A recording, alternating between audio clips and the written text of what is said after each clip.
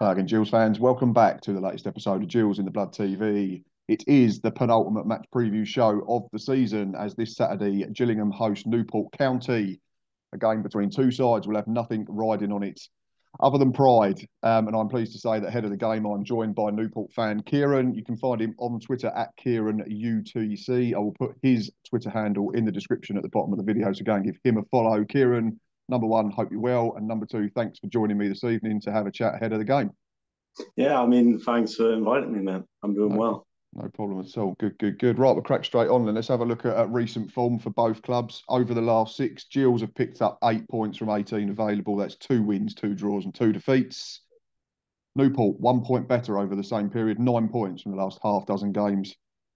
But pretty erratic, I think, is the best way to describe it. That's 3 wins and 3 losses. And if we break it down even further into home and away, Gills' last six on their own patch has yielded 16 points from a possible 18. They have only dropped points against Stockport in the last half a dozen. There's 5 wins in that run. I think it's 9 from 11 since the takeover at the Priestfield. And Newport County will have their work cut out. But they've taken 8 points from 18 on the road, and that is a pair of wins, a pair of draws, and a pair of defeats. I used the word erratic, Keiron, about your recent form. I was looking at it.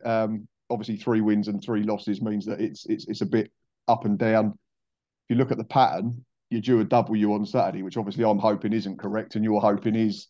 But you beat Northampton Town recently 3-0. Absolutely smashed them off the park. I know they had injuries, and they beat us shortly after 2-1. But then to flip it the other way and back to that erratic comment that I made right at the top of the show, you then went and got absolutely annihilated 4-0 by Stockport, who we was a couple of minutes away from beating just about a week and a half ago. So what do you put that down to? Is that Graeme Coughlin trying things now because the season's essentially dead, so he can have a look at an experiment? Because you've scored 11 in that time, but you conceded 10. So it says to me goals at the weekend. I mean, expecting goals, definitely. We've been experimenting not as much with players because we haven't got the biggest depth in terms of a squad at the minute, but we're more experimenting with different ways of play, like tactic wise. We've swapped to from passing to high press, to near enough whatever you can imagine for a footballer strategy. So it's so frustrating at times because the Northampton game I watched and I was like, what? I wasn't expecting it. I mean, not many people are expecting a team bottom of mid table to beat a promotion contending team, right? And then we go on and get absolutely pummeled by Stockport. And I'm like, I understand that we're experimenting things, and that's definitely why our form has stagnated to the exact definition. But Mm-hmm. it's frustrating to go from win loss because I get my hopes up and then lose them immediately. It's not very fun. No, I can imagine it is a little bit frustrating, but I suppose it's the time of the season to be doing it. You wouldn't want to be doing that when it matters a little bit more, other than just like pride and players potentially playing to earn contracts and that type of thing. Um, the other side is obviously Gills, and we've been really good in recent weeks in terms of the big teams that we've had to play. The last four, we've had to play Northampton, Stockport, Leyton Orient, and Bradford, all teams that are looking to try and get promoted by one way or another. I know Leyton Orient have, because they did it on our own pitch at the same time as us, confirming our safety. But yeah, I think we was only one screamer at Northampton away from being unbeaten in them 4 games, and it's only a couple of weeks before that as well that we beat Carlisle 1-0. They were third when we kicked off that game. So that was the last thing I think that was being sort of levelled at Neil Harris. Could he start getting points against the sides right up the top? And we've started to do that in recent weeks. It doesn't mean that next season we'll automatically be up there ourselves. There's still lots of improvements, but there's certainly signs that we've continued to go in the right direction after getting ourselves a well from safety. And I said on our Monday review show last weekend that it's crazy to think that with 2 games to go, we can actually still get into the top half after scoring 6 goals in our first 23 league games. But enough about us. Obviously, we want to find out about Newport County, the manager, the team, the setup.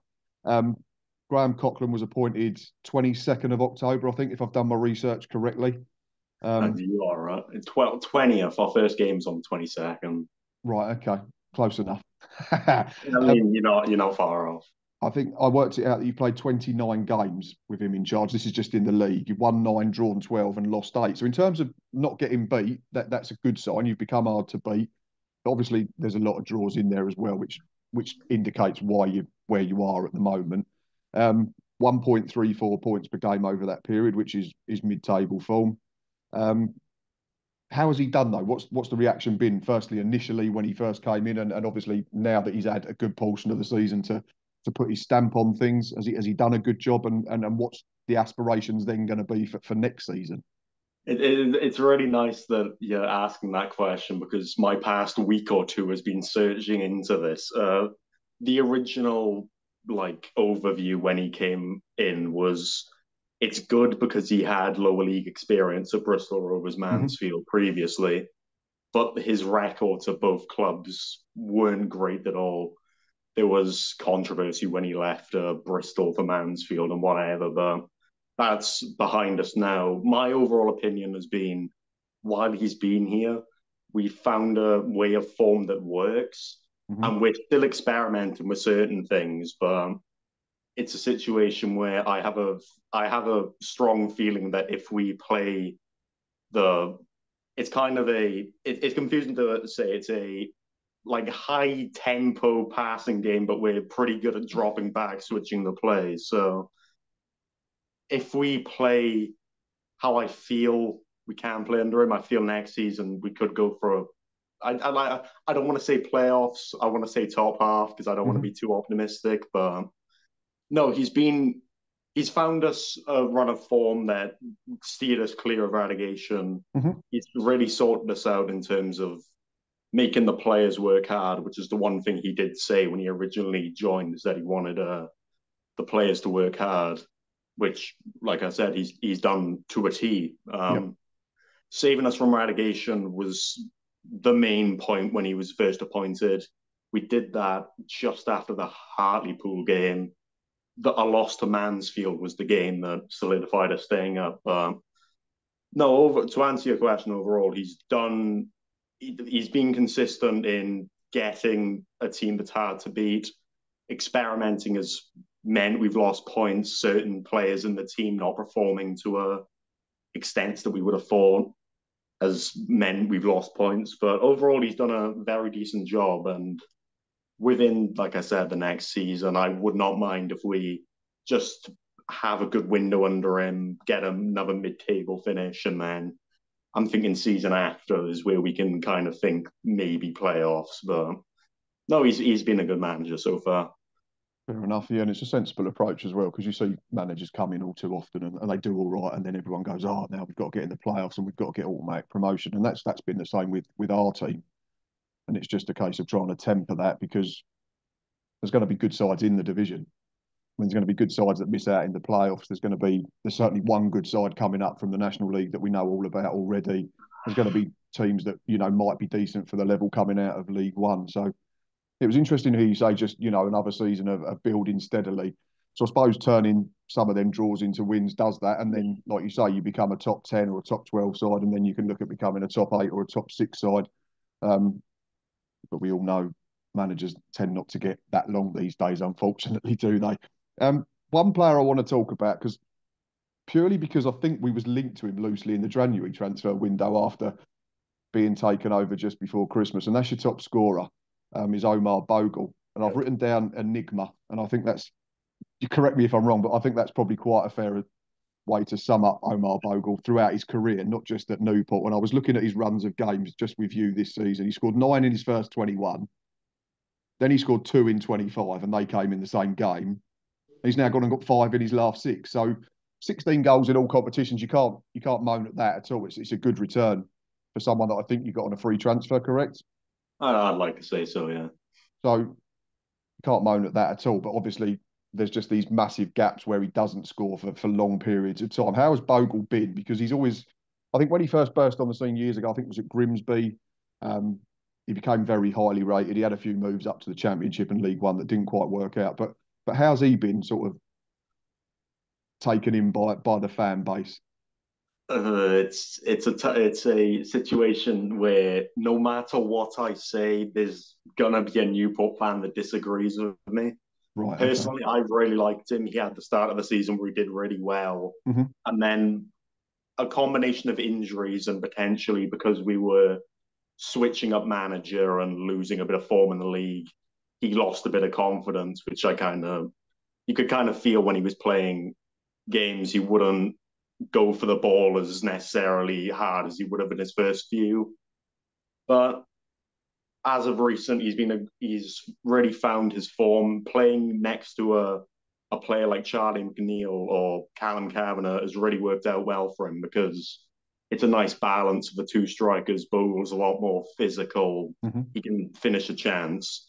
McNeil or Kavanagh, they're a lot shorter, so by that they're a lot better with the ball at their feet, and they can provide kind of form into a Bogle to give him the chances that he's needed to score and the ones that he's well known to. But it's a situation where overall I'd say he's been good. Of course, he had the very long dry patch in between scoring, but I don't think that was ever really his fault. It was a situation the team was underperforming and he can't do everything on his own. So he's kind of he's a poacher. He's definitely that's what he's known as. He's someone that can finish chances rather than potentially creating them or doing much with the ball at his feet. But it's really been a situation of if the team's performing well, he's been performing well. There was a situation, I'd like to say it was against Crawley. That was back in January.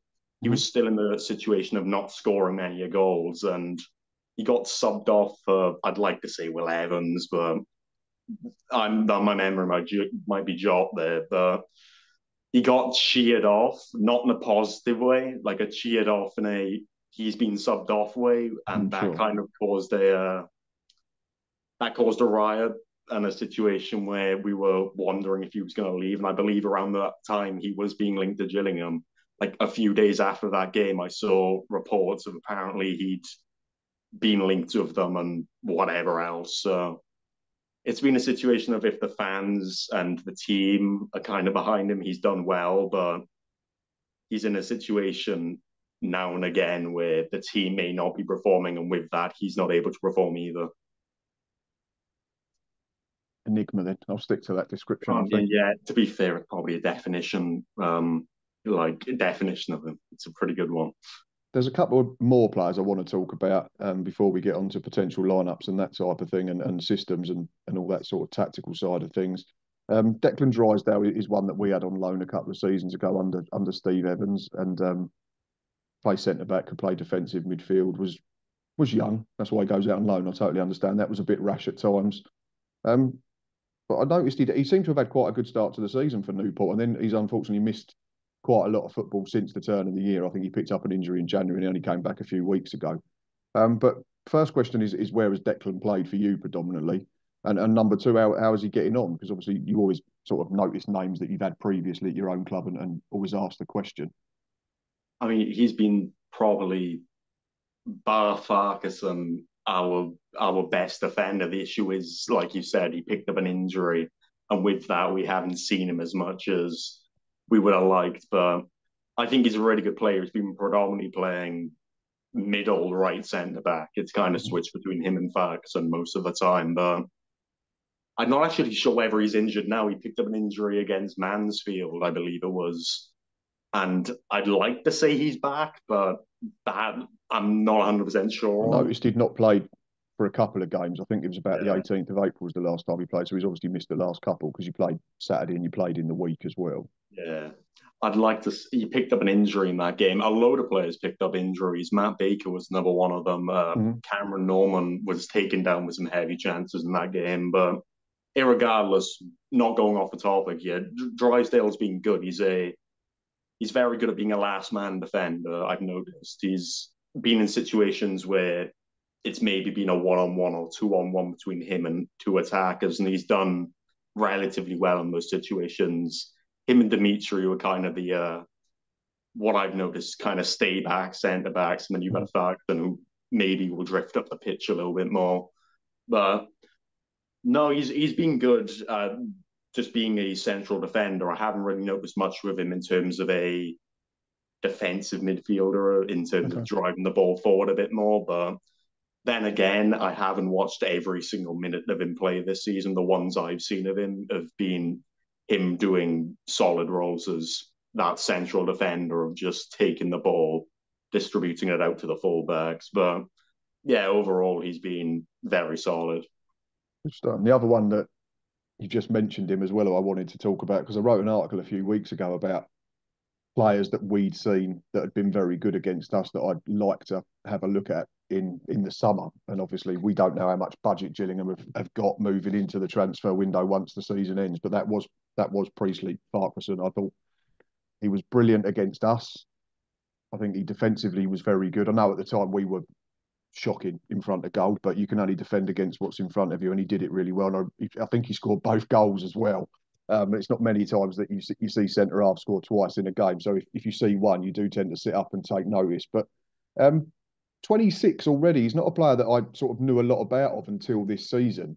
But seems to have been getting rave reviews from obviously from yourself and from other Newport County fans. And I was just wondering, what's the contract situation there, and has he had interest from higher up, maybe League One as well? Or I mean, little known about interest from League One. I could only assume yes. His contract is up in the summer, so that's something that we're in a situation of worrying about because of how influential he's been at the back this season.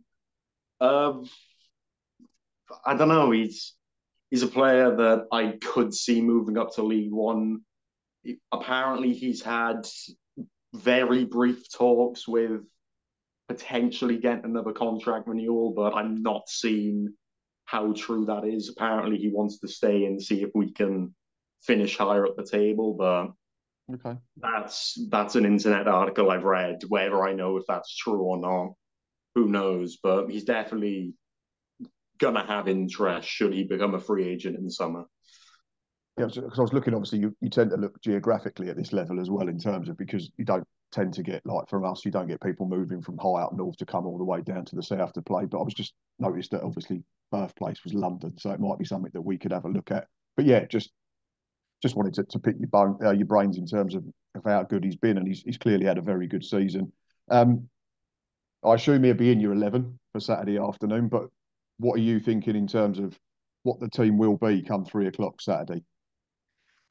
You mentioned that he's gonna be playing. He will be, but I will mention the last time out against Harrogate, he he wasn't great, and that's probably the one game I've noticed of him that he hasn't Right, been okay. a very consistent centre back. But he was at fault for like I believe their first goal. So I've read, I've seen the highlights and whatever, and it didn't seem too great from him. But in terms of lineup, the formation probably sticks to the 3-5-2. That's what we've been running all season, Mm-hmm. especially under Coughlin. In terms of strategy or terms of play, I'm not sure. It could be whatever lineup. Scott Bennett, I believe, is out for the rest of the year or the rest of the season, I should say. Yeah, he So come off injured on Tuesday, didn't he? I'm just yeah, looking at your lineup. with a concussion, I like to say, clash of two heads. Okay. Maybe I can't really see much of a change between the lineup we had on Tuesday, but yeah, I forgot the day there. But yeah, I can't see too much of a change. I could see Aaron Lewis maybe being the player to go into the midfield instead of Bennett, maybe, and then you'd see maybe Charsley going to more of a centre midfielder. Yeah, I'd like to see him maybe on the right. That's kind of where I've noticed with him. No, I can't see much change. I could see Bogle's going to be one that starts. Farquharson, Dimitri, who they won't change. They'll be the ones that start. Norman, there's no reason he doesn't. Mm-hmm. Will Evans potentially on the left side as a wing back, kind of left midfielder. And then it all depends on who goes up next to Bogle, whether that's going to be McNeil or Kavanagh. I'd like to say it'd be McNeil because when he came on Tuesday, he was pretty good. So a couple of options then, but you don't think it'll be wholesale changes. Yeah, in terms of the Gills, we've got a few out, but we've had a couple that have been confirmed as missing for the rest of the season. Now, nothing serious, but just not going to take any chances. So we've got no Sean Williams, the captain, he won't play. Ben Reeves has been out long term with a ACL. Lewis Walker did a medial ligament, so he's back on the grass but won't be fit till next season. Scott Cashkett's been out since January. and we've lost Aidan O'Brien. That was Easter Monday at Northampton. He looks like he's torn hamstring, so he's not going to feature again. So similar to yourself, really, Keiron, I can't see Neil Harris making loads of changes. He keeps talking about wanting to be strong and integrity of the competition and that type of thing, and getting as many points as possible. And I think all the time that the top half finish is a possibility, we'll go as strong as we can. So for me, I'd only make one change from Saturday's 2-2 draw at Bradford. So for me, I'd take Robbie McKenzie out. He just looked tired second half, and it was his tired challenge that led to the penalty that Andy Cook tucked away. So I'd bring in David Tatonda at left back, but for me, it would be the unchanged aside from that. So that would be Glenn Morris in goal, Jay Alexander as the right back. Max Emer and Connor Masterson have been very good for us as centre back since being paired together. Start of February, I think Connor Masterson arrived last week at the transfer window. Midfield 4/5. I don't think will change. That'd be Alex McDonald. Ethan Coleman will play instead of Sean Williams. Timmy Dieng, who scored at the weekend. Dom Jeffries, who I think you know about briefly, he was there as a kid. He's been very good this season. I think he'll probably pick up Young Player of the Year. And then I think it'll be George Lapsley up of Tom Nichols. And then the bench, I don't see too much change as well on there. I think it'll just be Robbie McKenzie for David Tatonda. I've taken out of the team. But final question before I let you go, and it's always the important question is and I know you're coming to the game because we've been chatting on Twitter, so we're both looking forward to seeing it. Score prediction. Who's going to be smiling the most come 5 o'clock? Or will it be that we're both still smiling and it's a draw? It's not one that I can predict out of a recent form thing because it really depends on how we play. Yeah, I've seen a post-match interview, which I believe Joe Dunn made after the Harrogate game, saying that the Newport players were, I don't remember the exact terminology he said of it, but he pretty much said that they were all tired and getting ready for the end of season break, especially with nothing to play for. So that gives me a bit of a worry as to how much effort are we going to put in on Saturday. I'd like to say we win 2-1, but if I'm gonna be potentially realistic and go off of your form, go off of our form, go off of what's been said, injuries and whatever, I'll probably say 2-1 to Gillingham. So it's one that, regardless of the result, I'm happy. Us being clear of relegation was the only thing that I was worried about. So, of course, yeah, I couldn't care less, in all honesty, with the result. So, is it your first trip to Gills, or have you been before? This is funny enough. This is actually my first away day with Newport. So, oh, okay, yeah, that's the main reason I'm kind of like, especially with how close it is to the end of the season, this being our last away day of the year. I don't worry. I'm just happy I'm at the games. I'm gonna say 2-1 Gillingham, but as long as I see a score, I'm happy. Yeah, I sounded like that for about the first half of the season, to be fair. If we scored a goal, it was a bonus. Similar reasons for yourself, going off of the fact that your form's a little bit up and down. Also, what you told me, the fact that the Gills form at home has been pretty much spot on. Only one defeat since the turn of the year on our own patch. I've written mine down. I can see that. I'm going to say 3-1 to Gillingham. I think we haven't scored 3 in a league game to win for Christ knows how long. I think the only time we scored 3 in a league game this season was when we drew 3-3 at Swindon. But I'm hoping and keeping everything crossed that Saturday's the day and it signs off the season for me, because I won't be travelling to Salford final day with a comfortable win. But yeah, I think same to you. It's same as you, is that from where we were at the turn of the year, it's just nice to be looking forward to the final game with no pressure on it. Keiron, it's been a real pleasure, mate. I really appreciate your time. It's been good fun. Been good fun, man. Cheers. Not a problem at all. Gills fans, like I say, I will leave Keiron's Twitter handle in the description at the bottom of the video. Go and give him a follow before and after the game. Do not forget that all these videos are in association with Art of Football. You know what to do. Retro hats, vintage hoodies, jumpers, shirts, all the stuff. Links in the description at the bottom of the video. Go and check them out. Be there Saturday. Myself, Boz, Nick, whoever else wants to come and join in for the match day live. And then, yeah, hopefully we'll be back with Reese for the Monday review, talking about another 3 points for the Gills as we close out our season in Sky Bet League 2. But until then, enjoy the rest of your week and up the Gills.